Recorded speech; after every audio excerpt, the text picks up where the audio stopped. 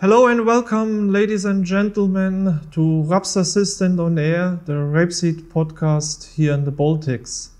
My name is Rene Brand, and today I have the honor to welcome my PM colleague Vyginta here from Rapul Baltics and our first guest Arnas from Agrokoncernas. During the last weeks, we got quite a lot of unexpected positive feedback from all the different countries, from colleagues in Rapul and also from other people outside in the agriculture business. And before we will start with our podcast, we would like to use the moment to thank you for all this positive feedback. It is motivation for us to go further, to look for new interesting topics for you and your daily life with rapeseed. Today, we will speak about fungicides in rapeseed, a leftover from the past. To underline this quite provocating title, please let me add some further statements from the market.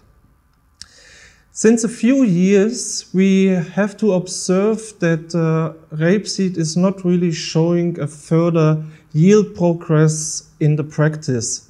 That's a problem. The investments from the farmers are not going directly into a higher profit. And we have to observe additionally that rapeseed has to struggle more and more with the challenging conditions. Especially if we look to the establishment in the autumn time, we see it is now more and more complicated for the rapeseed to show a homogeneous field before Christmas. On top, we see an increasing political influence on our agriculture in general, but also especially for our rapeseed business. And we see that not only since we have the Green Deal in the European Union, we have already observed this increasing political influence already before. The message is clear, minus 50% in pesticides, that is a fact till 2030, that will also influence the usage of fungicides in rapeseed. On the other side, if we follow official investigations in the efficiency of fungicides in rapeseed, we see in long-term analyses from different countries that more than 50% of the fungicide applications in autumn time are not profitable. What does it mean for us and for rapeseed as one of the most intensive crops in the European crop rotation? We will discuss here today to give you some further input for that.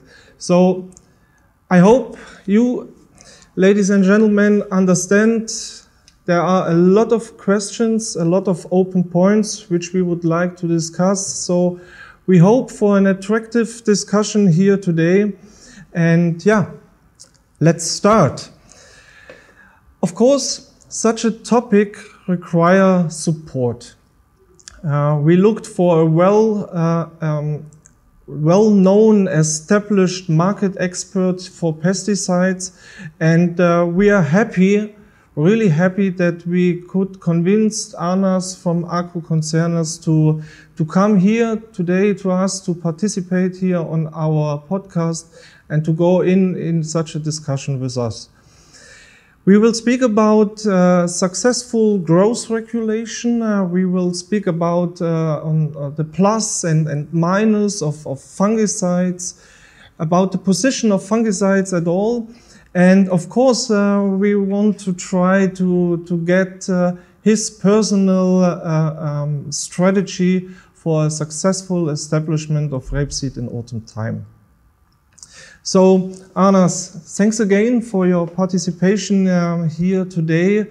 Before we will start with first questions, please let me introduce you a little bit to our international audience of Rapseed.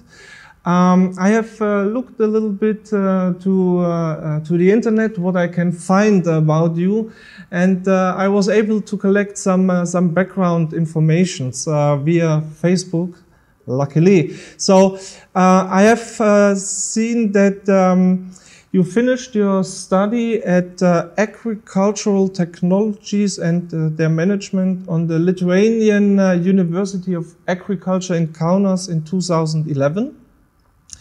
After that study, you joined then Agrokoncernas. Agrokoncernas is one of the biggest and main dealers here in Lithuania, but also in total on the Baltic market, where you were already responsible for several positions in seed business as a seed manager, and now you are working there as a pesticide manager.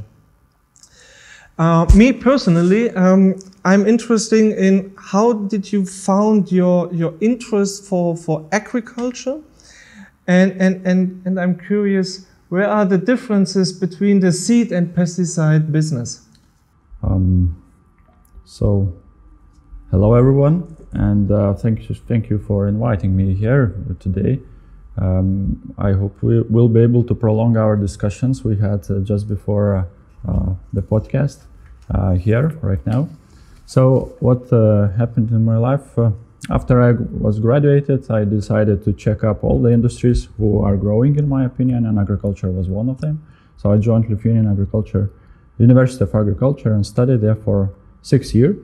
And in 2011, I decided to join Agrokoncernas. So there is a great family of expertise, people who has all kind of expertise there, and they are growing really nice specialists around here, and they are all well known. By the way, Vyginta is also my former colleague. We worked for a while, few years ago. So for 6 years, I was responsible for all our seed business, and I developed quite a lot of changes in our company together with our team. One of these projects might be well known for Lithuanian farmers. It's Mercedes, one of your great varieties of winter oilseed rape. And also, right now, it's already 4 years when I'm working on crop protection division. And here we also introduced quite nice and great products for Lithuanian farmers. And I'm quite proud about the job we're doing all together. Okay, but again, I have to... What is the main difference? What is the main difference? I'm interested. What is the main difference? I'd say, that first of all, crop protection section is more competitive because it's much easier to sell the pesticides. Why? Because you can, every single time you can use math and count how much of active you can buy in one or another pricing and circumstances, and it's much easier to know every single new product who's coming to the market. It's just coming. You're looking into the what kind of compounds are inside, and you already know how you can use it, and with some kind of basic knowledge. And here with varieties, it's much more different and harder to do, because sometimes you need very long time to check all the ways the same variety. For example, maybe this year it was great, but 2 years ago it could be really bad because we got some frost, and now for some time we won't have any kind of cold temperatures, even if in the winter, and maybe it looks much better than it is for real. So sometimes it's tricky, especially it's tricky to work with winter wheat varieties when some kind of problems appears in some period of time, for example, quality of grain or sprouting or something like that. So it's much more trickier, but together seed business is the one which is, in my opinion, it's the future. When we're linking everything together with what you told, we're reducing pesticides, we will use more technologies for precise farming, but one of the most important components all the time will be varieties. Yeah, that's true. Thank you, Arnas. But now enough for introduction, and so let's go a little bit deeper in our topic today. But before we will start here, we should have a look outside about the situation in the fields. Here, Vyginta, I think you have the best overview about first emergence and use development of rapeseed. I have heard that you were traveling quite a lot in the last days between the different countries. So please share with us your latest impressions about the rapeseed in the field. And yeah, I could imagine that already the first early sown rapeseed fields reach 4 or 5 leaves. Yes, you're right. So nice to meet you, colleagues, and I have an interesting conversation with you as agricultural professionals. This week, really, I have a chance to visit all Baltic states. So I want to say that there are no big differences in these countries, and these all 3 fields look similar. So we can find that farmers sown in 2 positions. One is optimal time. It is about 40% of fields, and another is later time. It is about 60% of the fields, and the following situation occurs. So earlier sown fields due to lack of moisture looks not homogeneous, and the plants are different. We can sow plants which have 4 or 5 leaves and another only 2. And later sown crops are more uniform. Mostly about 70% of the field is covered, and the plants is about 3-4 leaves. Okay. Thanks, Vyginta, for a compact overview. We both together already discussed in our last podcast about the satisfying rapeseed yields also here in the Baltics in Harvest 2020, and we give already a small attractive outlook for the profitability of rapeseed also for Harvest 2021. What do you think?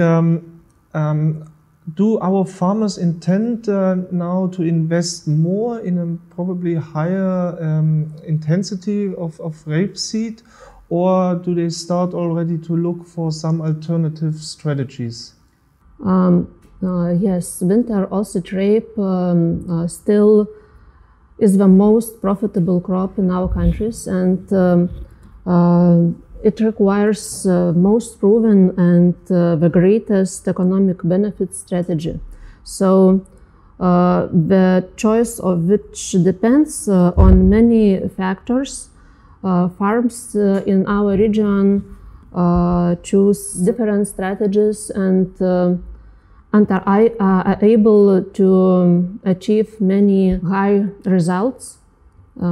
So some farms have proven and profitable intensive plant care technology, and others choose sustainably one.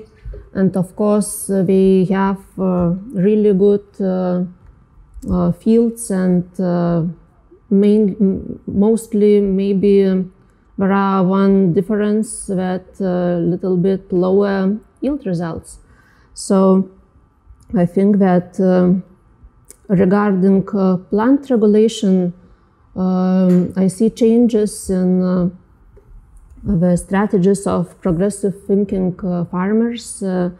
We try to find alternatives to the most common usual using strategies, and other farmers choosing earlier time to regulate growth, and other products or maybe products complexes that inhibit plant growth. Okay. Okay. Arnas, what's your opinion about that? Did you already observe a change in the growth regulation in rapeseed here in the last up to 5 years? So I think the trends are changing all the time. The main question is when we drilled the also drip, what kind of size it already reached in short period of time, and sometimes are we able to go to the field if it's not too windy or for example it's not constantly raining like it was, for example, in 2017, autumn 2017. So on autumn 2017, for example, there was no growth regulation required. It was not enough moisture in the soil. It was too much moisture in the soil and not enough oxygen.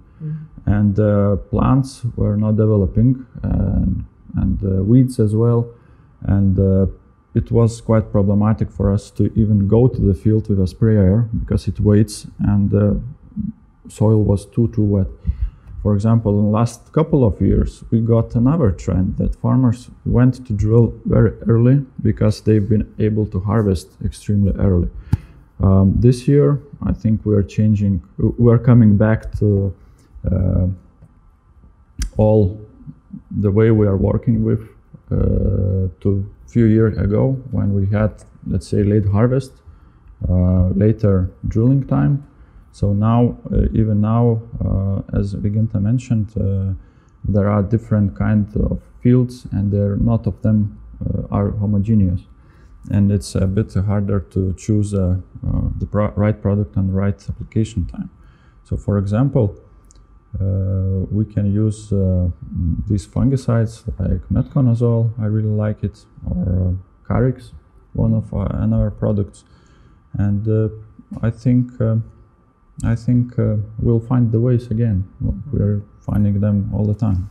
But one more small question.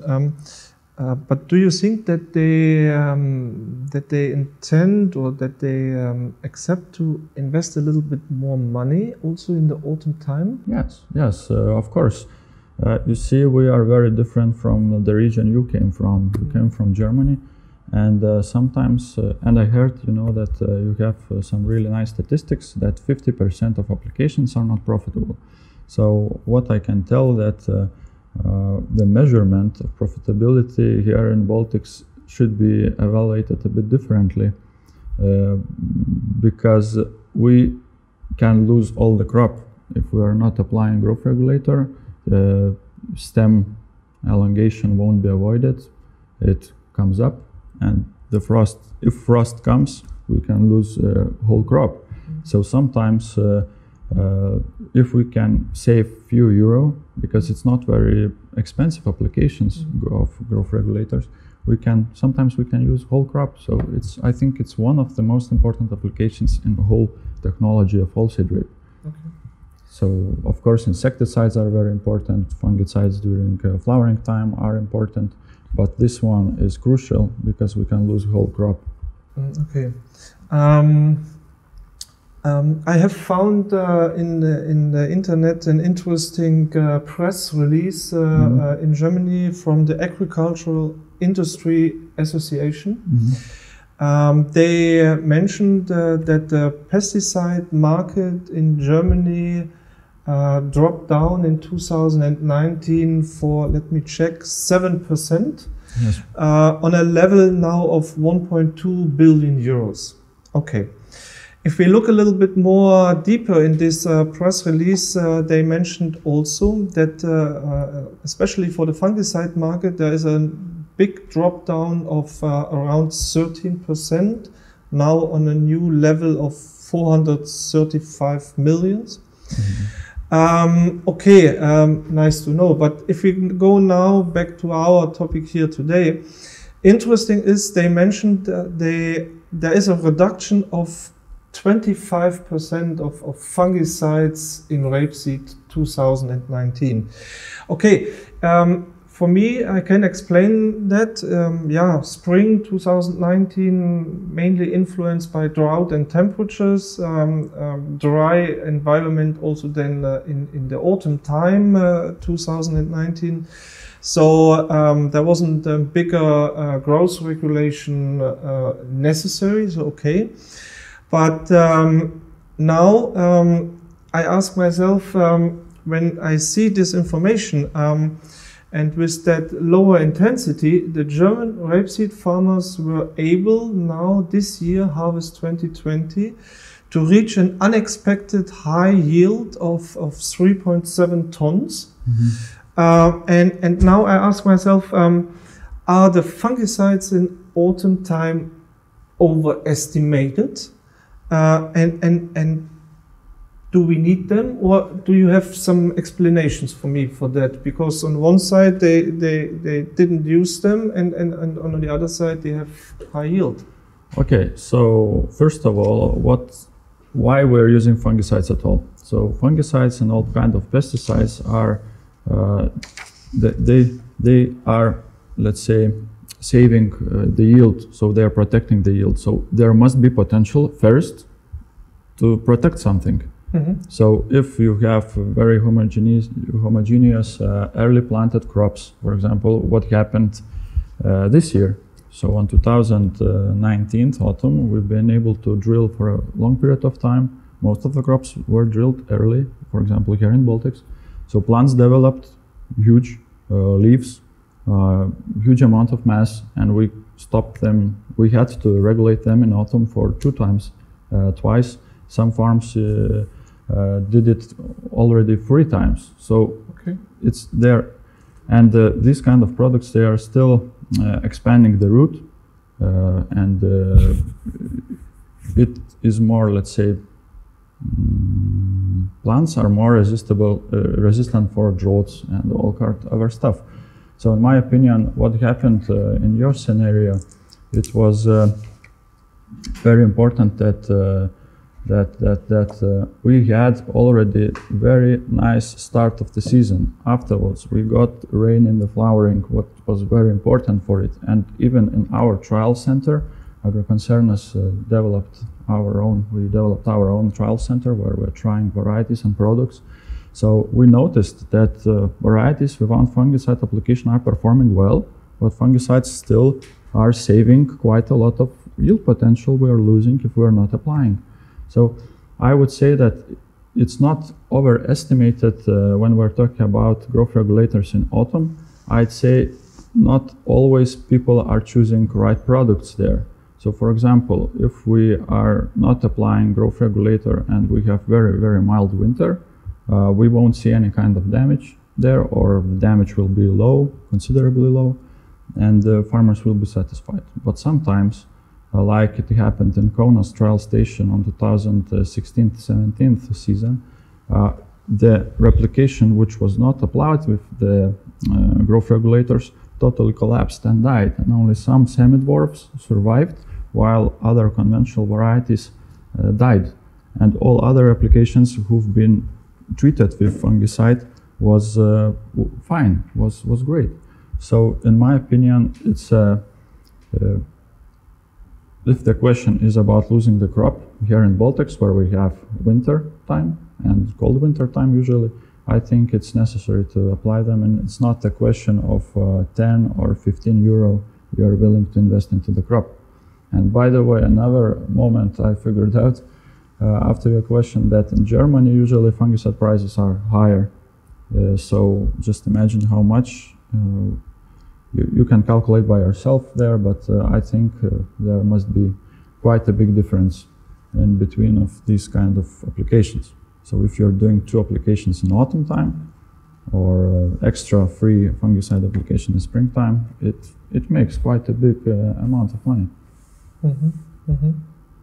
What is the average price for an autumn application? So for autumn application, for example, some people are using cheapest product in the market. It's like straight tebuconazole. It might be Aureus or Follicor. 1 liter costs around 11-12 euro. So registered dose rate is 0.5, and this 0.5 0.5 is like it's treating only FOMA. So it's €6 and it's not very efficient against the growth. Okay. Yeah, but another one, which is, in my opinion, most competitive here is metconazole. 90 grams of metconazole costs around 23-4 something euro, and dose rate 0.5 brings us to €11 investment or €12 investment. Okay. To already have a decent growth regulation if we are doing it in 3-4 leaf stage. If we are applying later, we need to increase the dose rate, so we are going for 0.7, 60 grams of metconazole. It costs around €15 then 16. If we need to force it seriously, we are going to stronger products, which we'll maybe discuss later. Yeah. Okay, but I will check that. Please check, because it's very important when we're talking about statistics and so on. Because numbers are numbers, but sometimes life is different. You're right. And during our last winter seminar, we presented official figures from long-term analysis of the Bavarian State Institute of Agriculture. We investigate fungicide effect on rapeseed yield since 2001. On average, we get the following figures that just 45% of all autumn applications were profitable. In average, if we keep the cost in mind, we get only about €2 per hectare. And just in special years, farmers can make profit with such a fungicide application. We underline here more the insurance effect. Can you agree with that? What are your experiences under Baltic conditions? And additionally, I would like to ask you, for audience, what is necessary for a successful grow regulation? So, in my opinion, the first and most important thing to successfully stop the growth of oilseed rape, we should go earlier. So it means that if we can make first application of growth regulator in 3 or 4 leaf stage, it's already cheaper. Just immediately, it's cheaper. You can go, as I mentioned before, with metconazole. But if you are late, for example, you are coming to the field and it's already 6 or 8 leaves stage, and you see that it's getting late. We need to do something drastically, and so we should go for a product like Carex. We did some research in our trial station, not only there, in Lithuanian Institute of Agriculture. We found out that when we're applying early, 3-4 leaf stage, it's almost no kind of difference in efficacy, concerning efficacy, compared to products like Juventus and compared to product like Carex. And the price of them is different, yeah. So that's the first thing, how we should save money. It's not about, going all the time with the top-ranked products in the market who costs, 30% more, 25% more. We can just, rearrange everything and go with a little bit cheaper ones. But I understand that sometimes it rains, sometimes it's really windy, and we can't go out with our sprayers. So I know that, but from our strategical perspective, strategy of the farm, we have always think how to handle everything earlier and try to plan in this way. And you mentioned the right application date.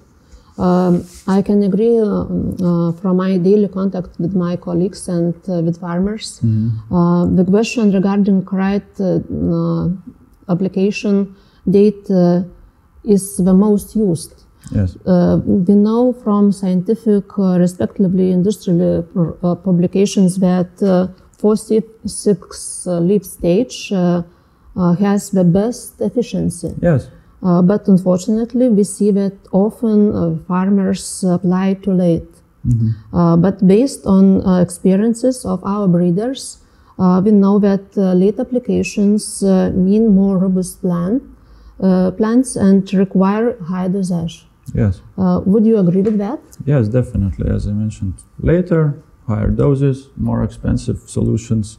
If we're applying crop protection products or fungicides or growth regulators earlier, we will always have better efficacy. The same is with fungicide in wheat.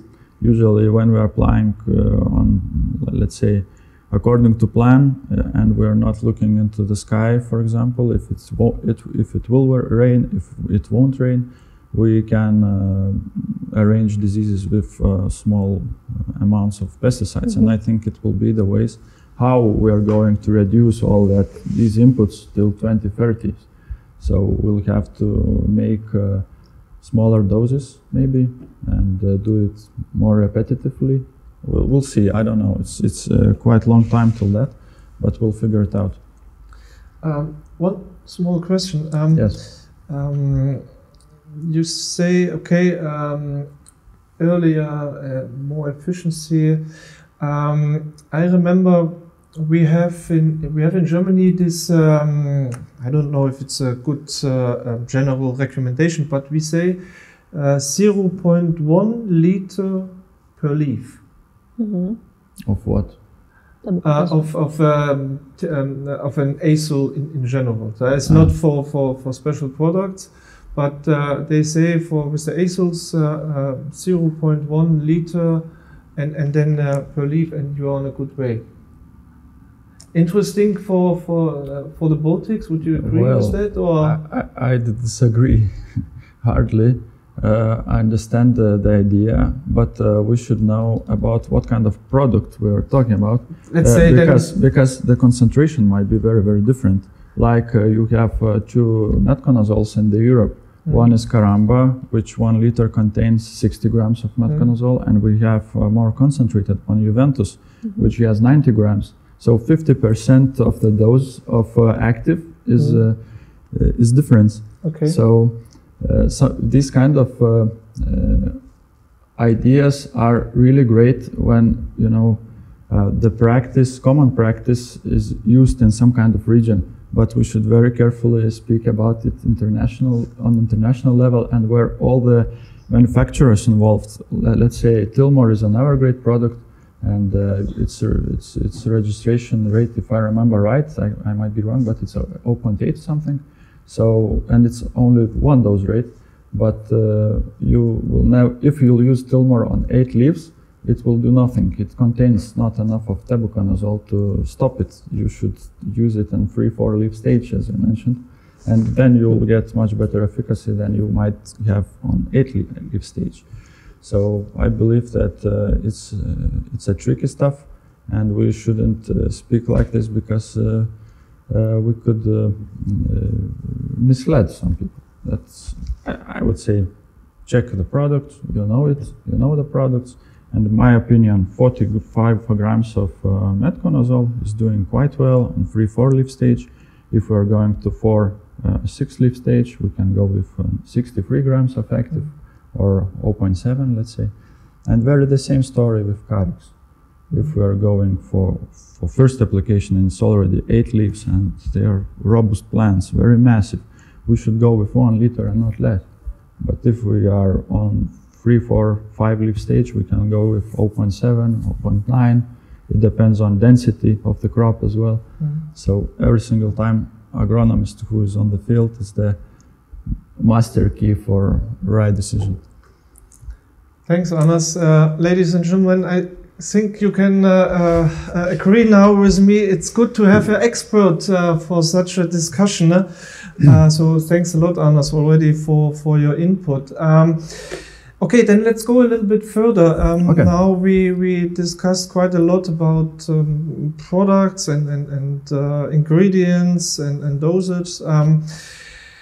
If I'm now a farmer and ask you, what is your strategy then now for autumn 2020 regarding growth regulation? And please keep in mind especially that not only Rapul has a broad portfolio of moderate growing hybrids and vigorous growing hybrids, like it was Mercedes in the past, now Phantom, Temptation and Atora, Dominator, so yes. Many hybrids.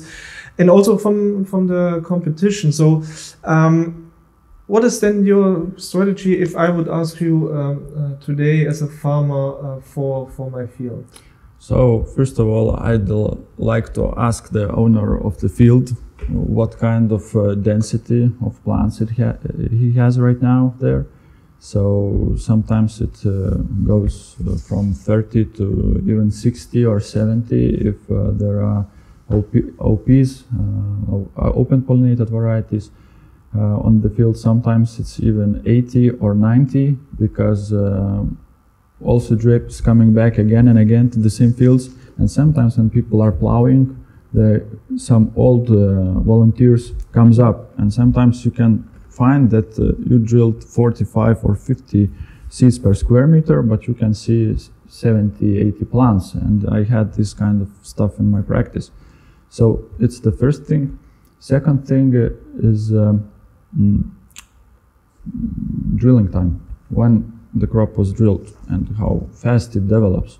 For example, in previous couple of years, we saw many fields who've been drilled in, let's say, first week of August, and they are extremely vigorous and very strong plants. And there we immediately needed 2 applications in most of the cases, not all, but most of the cases. So for first application, I'd strongly recommend to think and to check the product like Juventus, as I mentioned, and if it's drilled early, we should immediately go for 0.7 dose rate, quite a strong one, good one, and you'll be able to see that it works quite well. After, I don't know, a couple of weeks, I believe in the beginning of September, it was still growing, and we needed to apply some Carex. So if it's less density there, 0.7 is fine. If it's very dense, we should consider 1 liter, 1.2 liter, and it works quite well.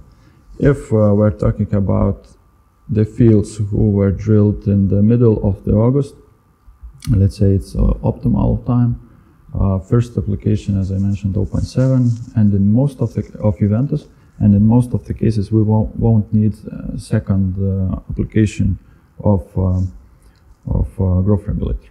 The only, let's say,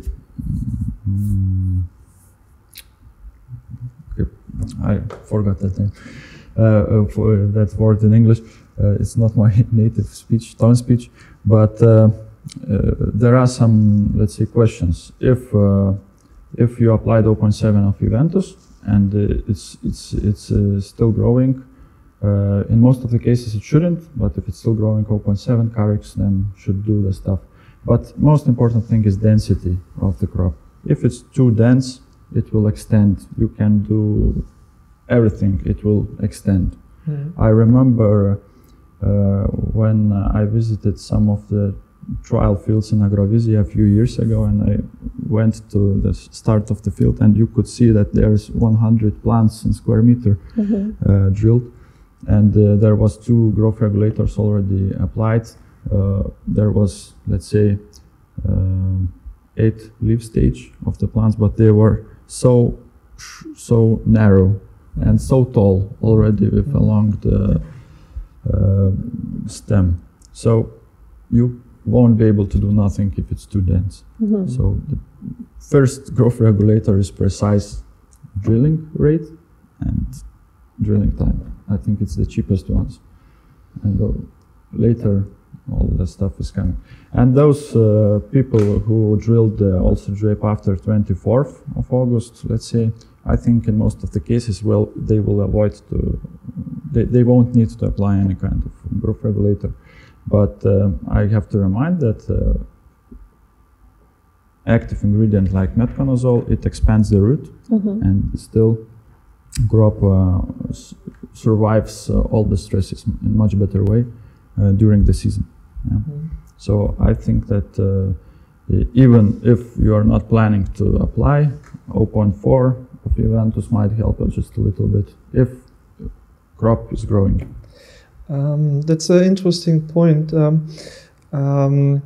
We in Rapul we make several technology trials to check out our varieties for the different purposes and how we can, let's say, characterize them in the best way.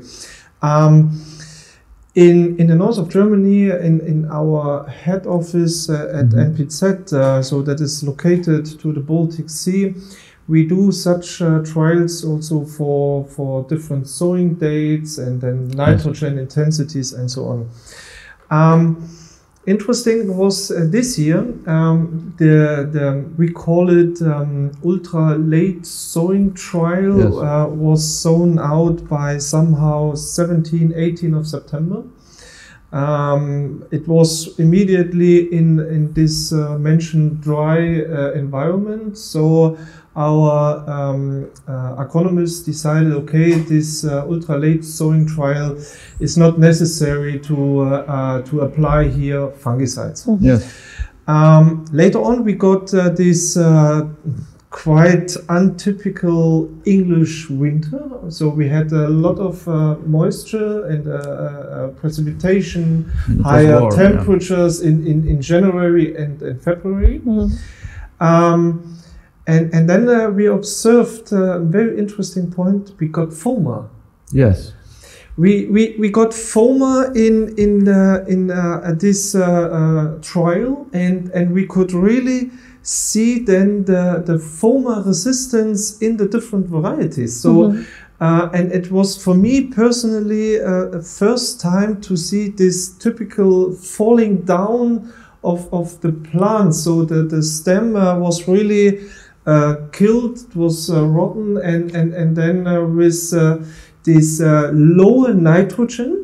That's next interesting point. We go in 2 replications with just 120 kilograms. So not really enough for the rapeseed plants in spring somehow to compensate and to work against the FOMA. So you could really easily see that. The differences, and then with the 170 kilogram variant, the plants were more able to compensate here this lack of the fungicide in autumn time. They were a little bit more robust. FOMA was there, but not able to bring them down. Intensity, yeah, it was there, but it was not so hard. Yeah, exactly. So, by the way, you touched a really nice topic, because for 3rd year already we're doing some kind of trials, field trials. Okay. And we are working against FOMA. And what we've noticed, that all these products I've mentioned, Folicur or Orius, Metcon, Juventus, also Carix, and Tilmor, they're all working against FOMA. The thing is that we're applying them on 3-4 leaf stage, or to 6 or to 8 leaves, but in this period of time. The FOMA is able to affect plant even if it's -1. So it's still in the air, it comes on the leaves, and that's why in extremely late winter we could see really severe damages there. So the thing is, what we've developed, that even if we don't need anymore to stop the growth, on the beginning usually of October, we're going out, or maybe even later, when we see first spots of FOMA, we're going out and apply ½ liter of Orius or 120 grams of tebuconazole. It's very low dose rate, and it doesn't affect the growth of the plant, but it keeps leaves healthy. So we noticed that this kind of late applications here in our trials are giving positive reactions to the plant. So even from this, we could expect this year we've witnessed +4% of yield, which is not too much, but it definitely covers the expenses. And also, if we'll have a winter like previous one, we'll have more of the infestations in extremely sensitive varieties like Mercedes, for example, or others. I have one question. What is the latest time for late application? Still you can. Well, if it's not freezing, you can go out, but you should think about it only if you can see some spots on the leaves already. If it's not you shouldn't just waste time or money.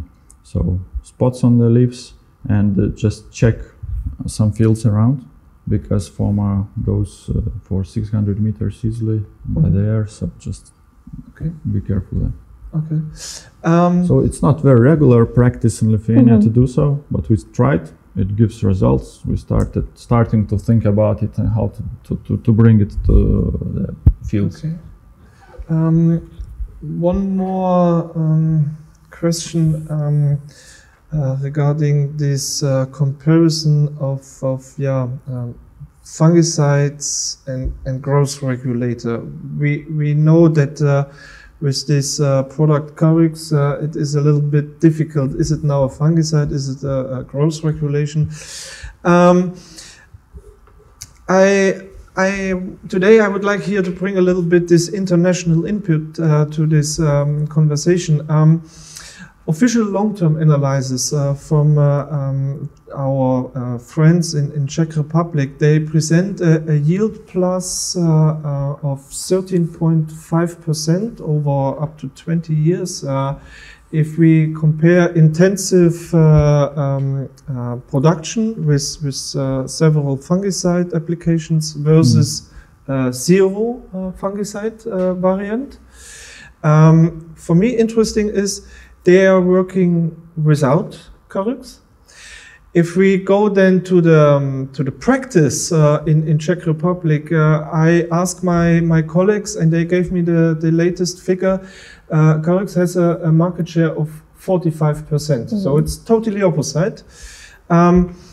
Now, question to you, is Carex now then a suitable product for such a general growth regulation strategy, or is it a specialist for as you mentioned, later applications, massive production? So Carex in Lithuania is also a very popular product. It also has quite a big market share here. The thing is, why it's so popular, it really works. It works very well. And it works as a fungicide as well. Carex contains two active ingredients. One of them is metconazole, I mentioned already a bunch of the times before. And another one is mepiquat-chloride. So mepiquat-chloride is suitable for oilseed rape, and it's different from chlormequat-chloride, which we are using in cereals or cicotsel. But here the part of metconazole is very small. So basically, if you are not going with 1 liter, you shouldn't expect very high efficacy against FOMA. But also from our trials, what we've noticed that Carex and Juventus, they both are controlling FOMA quite well in these dose rates, who are, let's say, quite common for us. Czech Republic is 1,000 kilometers to the south. I lived there for a while. I studied there, and I checked there some crops as well as oilseed rape. So the thing is that they have much higher average temperature per year, and they need much more control of growth regulators. And if you will ask me, I don't know now what kind of practice do they have in Czech Republic, but I would guess that they are not going to the lower dose rates than 1 liter, and averagely they're going with 1.4, 1.5 something, and they're applying much higher dose rates than we are doing here. Right now, even it's the middle of September, and I can feel how every day is getting shorter and shorter, and it changes rapidly. And 1,000 kilometers to the south, you know, day length, I would say it's still different, but it's more intensive. Sun is still up there, and sun here is going on some kind of angle, lower angle, and plants are not able to get all this light they need, and they're growing much slower. So I really like Carex. I really like and appreciate this product. We are selling it. It's in our palette, but I can see that in Lithuania, from my perspective, it might be niche, and most, let's say, I don't see the reason why we should use it in such a big amounts because it's more expensive and it does the same job if we're applying early. If we're applying late, it's like this. So I understand these people and I know what they're doing, and I know that they are doing right. They're on the right way. Okay. We started at the beginning of our conversation with the point that we don't see this expected yield progress in the practice because of several reasons like climatic change and further factors. At the same time, we also can already see that this new class of hybrids is also then here coming now step by step to the market. We see this new generation of hybrids which are really robust, healthy. We have these new resistances against turnip yellow virus, for example. We have new FOMA resistances like LMS. And the varieties are becoming now more and more flexible in their crop management. Temptation is, for example, a good example for that. It was the outstanding varieties in the last 2 years in several countries, Poland and also Czech Republic, Slovakia. I have found one interesting result, Arnas. Temptation was tested in a trial of SPZO, that is the Rapeseed Association of Farmers in Czech Republic. They test several varieties together with Temptation for zero fungicide technology. And Temptation was the only one which reached a higher yield, more than 5 tons per hectare without fungicide. It was the only variety in that trial. So it convinced a lot. That was really a big message for us and for our experiences. So question now coming up in me and question to you. Do these new hybrids, do they need fungicides at all now, or is it possible, that they can grow without? Temptation is a great hybrid. We kept an eye on it for a while as well as a distributor, and if I remember right, it has turnip yellow virus resistance. So just imagine that in South, again in Czech Republic, they have much more problem with this kind of challenges. And every single time this variety is not suppressed so heavily by this disease, it jumps out from all the competition. So it's the first thing why these kind of products are really, really great. They are more safer to grow, and they give sometimes some surprises. To be honest, this year we've experienced quite nice yields by ourselves of false rape. And in our research center, we found out again that a couple of varieties stood out as well, and they reached 5 tons or better yield without any fungicide application. But with fungicide application, they reached 6 and plus. So what I would like to say that it's not like we should not to think, but I think there is no reason yet to go out from all the fungicide technologies already, but we should think for synergies. For example, if I know that it's raining and it's flowering, why not apply anything against sclerotinia? If in autumn time we drilled early and I see that plants are growing too fast, why not use fungicide? We still can. After 2030s, maybe we will have a different kind of technologies. But I'd say that genetics are really advancing, but crop protection business doing it on the same way. So biopesticides will appear.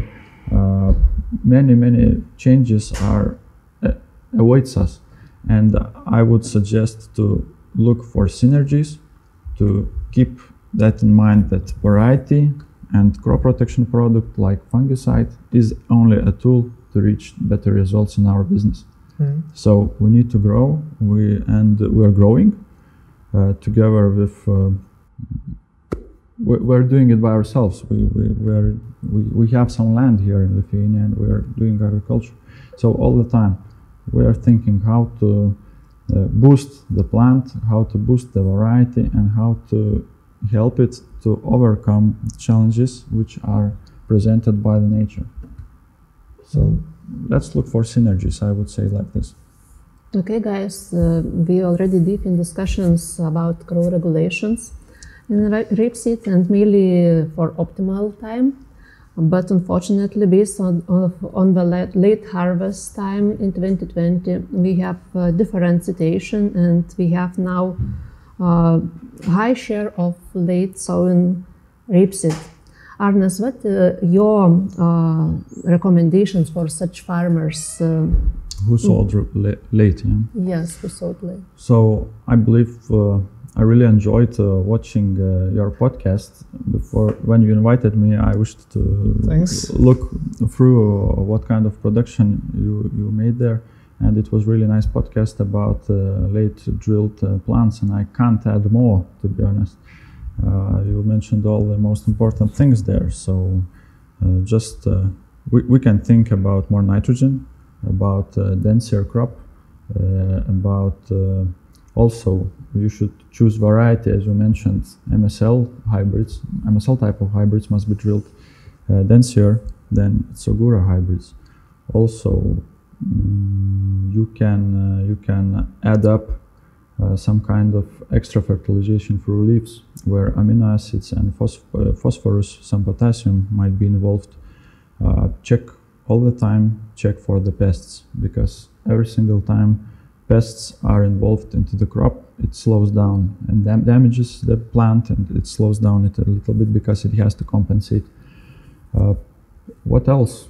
I don't really know, but just you guys just check their previous podcast. It's really good, and everything is mentioned there, I suppose. Thanks, Arnas. Yeah, ladies and gentlemen, time is running. We already discussed quite a lot of questions about fungicides and the position of fungicides in a successful crop management. I would like to summarize our discussion here today. Vyginta mentioned we have quite a broad picture outside in the field with different developed plants. So we have some inhomogeneous situation outside. We have heard from Arnas that the most important point is now to select a customized strategy for each field, and not to go in with such a general strategy like we did it in the past. We want to underline again that rapeseed has still a very high profit potential. So we would like to underline here as well that you can go ahead with a little higher intensity, because based on that we have heard from Arnas, we are able then also to create a better base for harvest 2021. Fungicide applications, that is also the other side of the medal. They show a different picture regarding yield effect. We have heard that there are different situations between different countries. We have to take in mind the situation, the regional situation. And how important is the insurance effect of fungicide? That has to be answered by each farmer themselves. So finally, at the end, it is a decision by you. A successful growth regulation, we have heard, requires a customized strategy. depending on local conditions and yeah, Arnas, you mentioned it. It depends also on the used variety. We have heard a lot about Juventus and Carix as suitable products for the growth regulation and fungicide strategy in autumn. Yeah, okay, it was quite a lot of advertisement for BASF, so I think there are also further possibilities available. Yeah, I think here also on Folicur as probably a little bit more cheaper product, but also I know good efficiency from Tilmore. We spoke a little bit about Toprex before our podcast, but it doesn't have registration. Exactly, here's a little bit different situation. It is also a used product in Germany, I know. Yeah, and from our side, we have to underline, okay, the yield and breeding progress is running.